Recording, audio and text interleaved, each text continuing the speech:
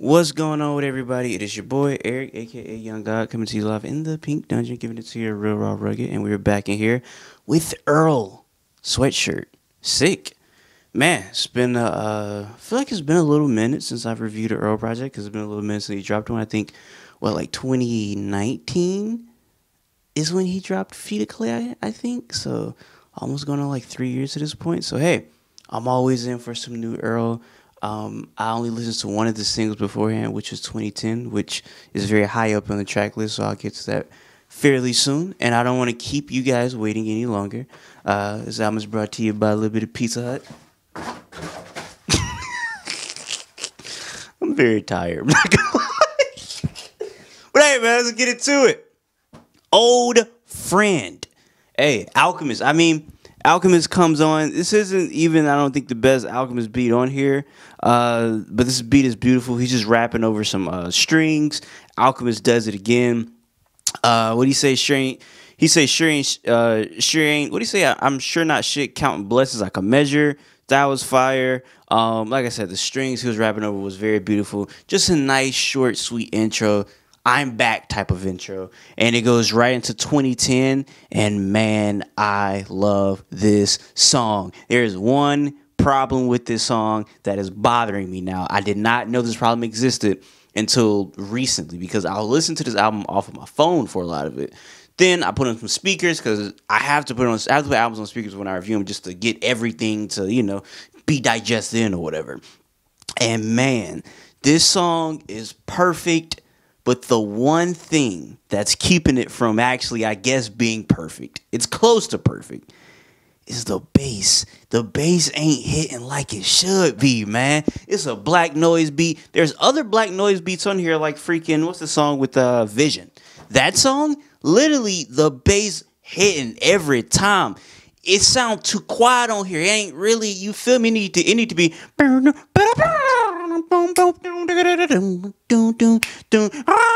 like that bass need to be hitting, but it's not doing it, man. You know how niggas on YouTube, they be having a song like Kodak Black Skrilla, bass boosted, and it'll be like an ignorant song, like fucking what's an ignorant ass beat, like Paperwork Party by Babyface Ray. Nigga be Babyface Ray.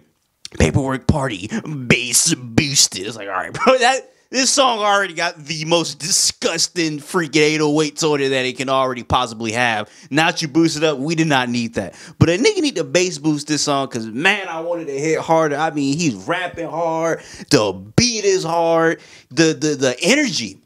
And niggas always say, oh, man, I can't listen to Earl anymore. You sound sleepy or whatnot. You can't say this about this. He sound like a nigga woke him up, boy. Like, goddamn, nigga woke up out of nightmare, ran to the booth, started rapping, boy. That nigga said, hey, you know you wake up, in the nightmare, nigga just ran to the booth and said, I got energy. He just started going, man. What do you say? We need some fire. I say, what do you say? We need some fire to rekindle. And then if hey, keep 5 O's on me like the Olympics. That nigga was talking on this, bro. What he say? He say, what he say? '03 mom was rocking. '03 mom was rocking Liz Claiborne. Had her stressing up the wall playing Mary J songs. Bruh, that nigga was talking on here, bruh. This is definitely one of my favorite songs on here. Nigga mama stressing the Mary J. I'm not gonna lie. I've heard my mom sing Mary J. Every time she sing a Mary J song, it sounds like she has dug to the deepest trenches of trauma in her brain to sing any Mary J song, specifically the My Life, My Life, My Life, My Life in the Sunshine. When she flipped the Roy Ayers song, every time my mom singing that song, she be, and can you say what I see? Bro, I be like, what? She be singing from, she be having a guttural tone when she sing, bro. So yeah, I already know about, that Mary J hitting, them spots, man. That nigga say, threw me loose change, look at what I made of it. Come on, bro. He did a poker scheme about folding and just going crazy, bro. That nigga was talking on here, bro. 5 O's on me like the Olympics. What do you say? John Rowe, okay, hit my little entrance. 5 O's on me like the Olympics. The way he flowed on this, we need some fire to rekindle. Like, the way that he was dragging on those words in, man, I love this, bro. I love this song, man. Like I said, that poker scheme was fire. Threw me loose change. Look at what I made of it. Crazy. I mean, come on, bro. That's one of them ones, man. What do you say?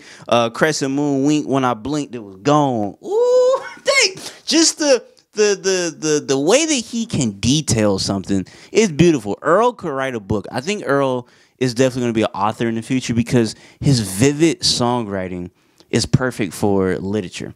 Because I feel like a lot of literature that gets praised, when you read it, you can see it. Definitely fiction literature. So you read like a fiction novel and you're reading it, you could see it almost like a movie or documentary or whatever, but it's in word format. That's the same thing with his lines. You know what I'm saying? That crescent moon wink when I blinked, it was gone. That's something I feel like you would read in a book. So yeah, man, I can't wait till that transition in his life.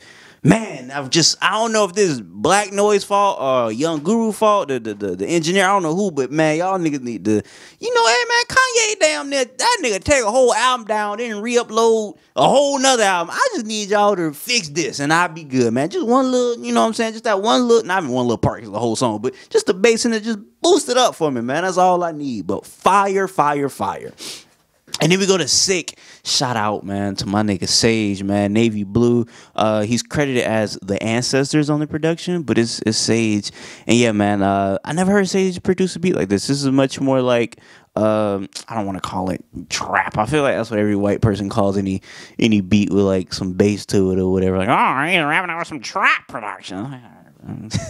Like white people, like, it's fucking not white people, it's just the niggas on the internet have seemed to, well, I guess it's a white person thing because I never heard a nigga say this. White people on the internet have seem to have failed to understand that trap music is music about trapping. You know, Travis Scott don't make trap music. No, none of them little niggas make trap music. Goddamn, Travis, like I said, Travis Scott is a nigga they trap too. That's a nigga they selling the drugs too. He is not making trap music, right? You feel me? Migos, Gucci, that's trap music.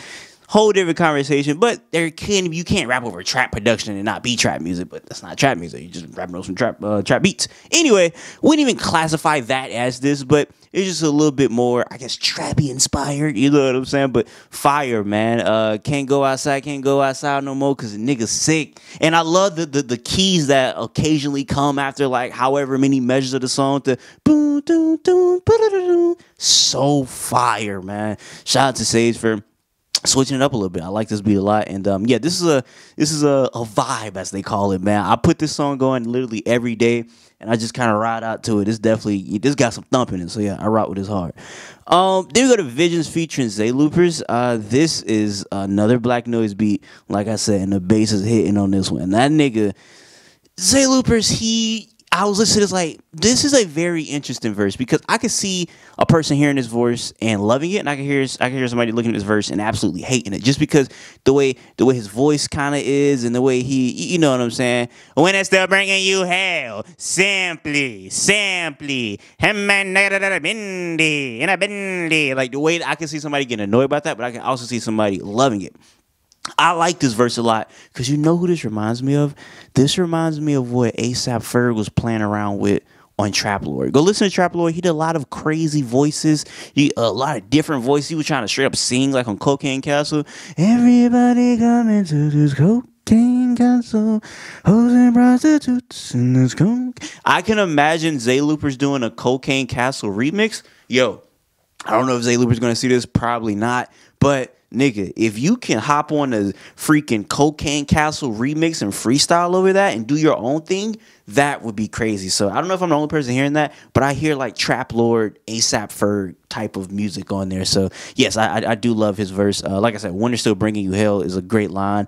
That beat, man, Black Noise doing his thing. It's like kind of weird, like almost like fluttering voices with the sounds like a fallen angel just like free falling down to earth. It's beautiful, man. And then you got a freaking Earl come in on this bit, man. Super duper hard, bro. Everybody did their thing on here. And like I said, man, definitely freaking listen to that verse, man. It's very interesting, man. With the I want somebody to blast for me, Desert Eagle. I want somebody to fly for me. Like the way that nigga voice is crazy, man.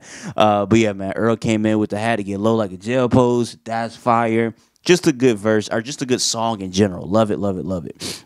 And I could be saying this, but is it Tabula Rasa? Tabula Rasa, that's how I'm going to say it.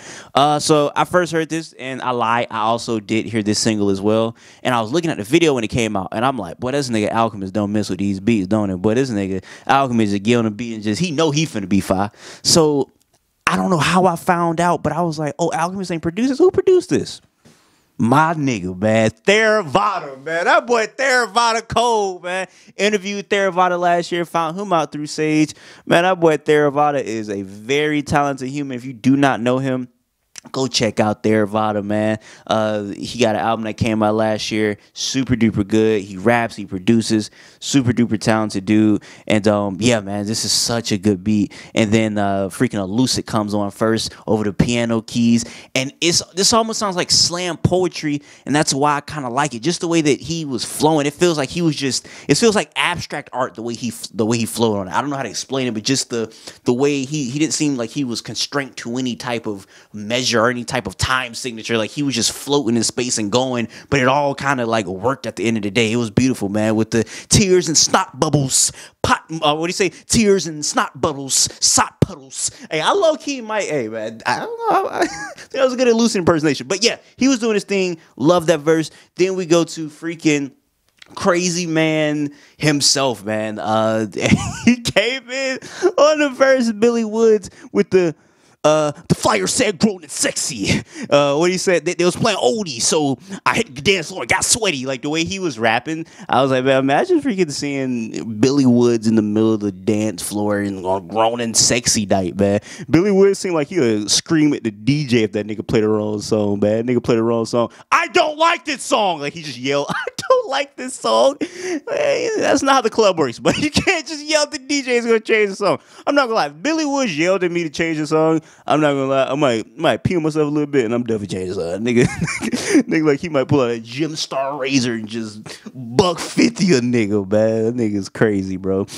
Fire verse from him though. Then Earl came in with the asymptomatic, but I get sick of the delays. Southpaw under the no star, forcing the lead change. The way that he can do a verse is very interesting to me. Because Earl, I don't think it was this song, but another song that I'm gonna talk about.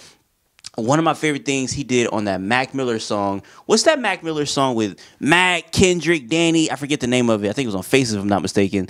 The way that he'll like keep a concept going on after the bar is done. So like he'll like mention it like 2 bars later, but he still keep on going with the concept, and that's just very interesting to me. And yeah, I love the way he kind of just like leads off on every line of this with the asymptomatic, but I get sick of the delays, with the missing the E-way. Like I love that about him. He could do very interesting flows, and yeah, man, love Earl, man. Fire song. And then we go to Alchemist's best beat on here in my opinion, man. The first beat was fire, but this gets stuck in my head all the time now. Boom, boom, boom.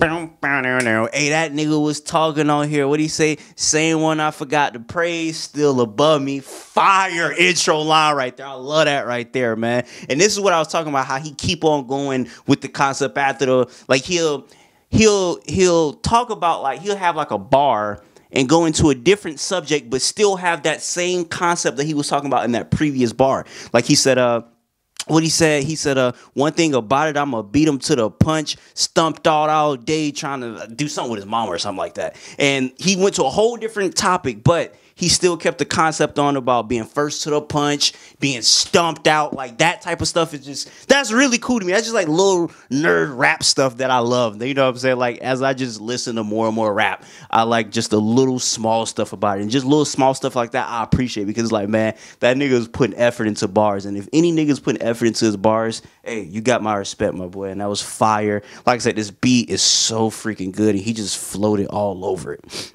Then we go to Lobby interlude. Hey man, this is another beat, man. That boom, boom, very hard hitting beat, fire stuff. Little, you know what I'm saying? Just a little good, little good short interlude right here. But yeah, man, like I said, another Black Noise beat, if I think if I'm not mistaken, and this was hitting. So it's like, I don't get why that 2010 beat was sounding like that. Dog, I love that beat though, but just need to be raised up a little bit, man. Need to hit a little harder in the whip, man. But either way, good little interlude. Then we go to God Labs, beautiful song, man. I think Alexander Spit is his name, if I'm not mistaken, produced that. Super duper good stuff, man. That that I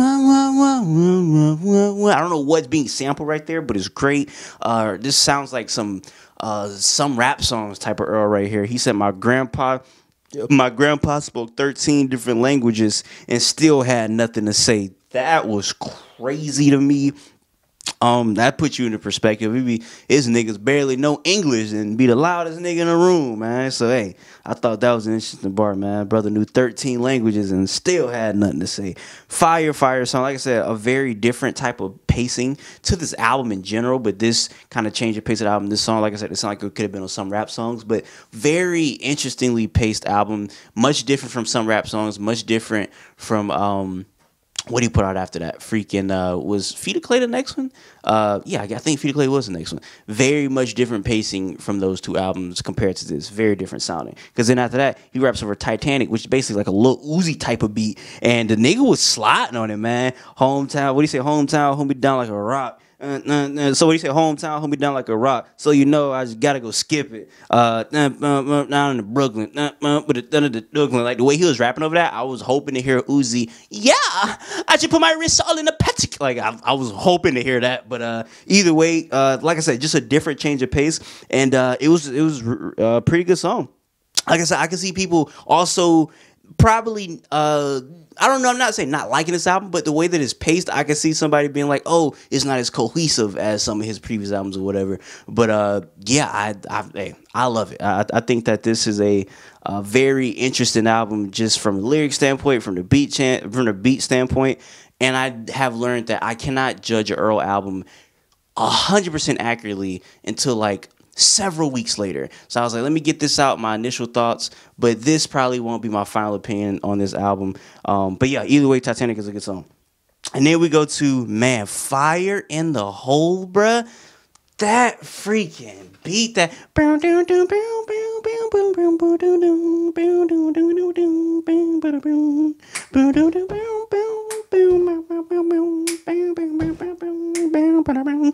fire, man. I mean, a nigga might have to pull out the lyrics for this one, man. That brother was talking on this song, man. I love this. I feel like this is a great closer. I think that this might be his best rapping on his album, up there with 2010. If it's not, this is 2010. But either way, man, Fire in the Hole, in my opinion, is a special song, man, with the what do you say, seeping into the moach. I needed a quick result. I read it and didn't respond. She see it and salt sprinkle. I needed another go. I'm seeing her when I want. Hey, man. That nigga, bro, I'm talking about that nigga found a pocket on this bit right here and just started going, man. I love this, man. The piece to Kai solo to Soja. I couldn't toast a drink to demise. I heard a clink. Life could change in the blink of an eye. I'm wrinkling time. I'ma leave it to y'all to get hoodwinked and surprised through on some Boosie. I'd rather be with you when I'm hot, bro. That nigga he really found his pocket on here, out the dungeon like Outkast, funnels with the loud pack, Hunter boot crunching through the brown grass. Come, bro, the way that he found his pocket on this beat, I'm not gonna lie, this made me think, dang, now I want the next album to be firing, like 10 Fire in the Holes, because this beat put him in a completely different realm. Not saying the other beats didn't. I feel like this in 2010 had him just writing differently. I don't know what about these beats woke him up, but I realized that about certain rappers. Certain rappers hear certain production and it just wakes them up. Not saying he would sleep on the rest of his album, but they get tapped into a different zone. He was in a different zone on this in 2010 that it was just like, wow, I wonder what it was about these beats that put him into that zone, because those are two very, very, very special zones that are very, very hard to get into as a rapper. So yeah, man, like I said, he displayed some very, very, very talented just skill and writing and penmanship on here. And the beats are, a lot of them, I never heard him rap over beats like this, like a Titanic or the one that Sage produced. So, hey, man, I love this album. It's a very, very good album. Like I said, I'm going to have to really listen to it for it to really seep in. I can't even say I really, really love it, but I am in a heavy and like with this album, if that make any sense. Like a girl, like you don't want to say you love her, but like, well, I kind of like baby. You know what I'm saying? I'm liking this a lot, and I feel like it might hit a little bit different a couple weeks from now. So, hey, Hopefully you guys liked it as well. Maybe you didn't, maybe you did. Let me know. And until next time, I say what I mean what I say. Haters gonna hate, and players gonna play, man. Y'all holla at your boy, no man.